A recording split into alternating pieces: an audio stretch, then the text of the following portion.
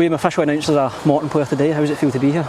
Yeah, looking forward to it, pal. I've trained for the last few days and stuff, and really enjoyed it. Just being back training and being able to get back involved and be kicking the ball about was good. Yeah.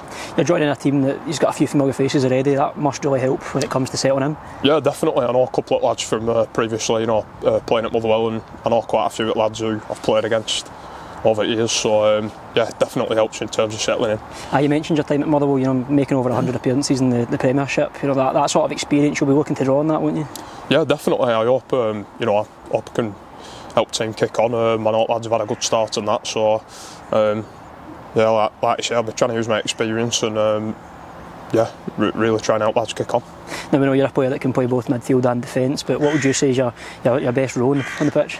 If you're asking me my favourite, I'd probably say midfield, but I've played majority of my career at fullback, so I'm happy to play anywhere, to be honest, as long as I can help the team out, and I'll always give it me all when I'm on there. So yeah, wherever I can help the team out, I'll be happy to play.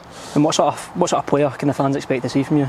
I like to think I give 100%. I get up and down, get stuck in, carrying the ball, getting forward, just all action really, plenty of energy in that, and that's it.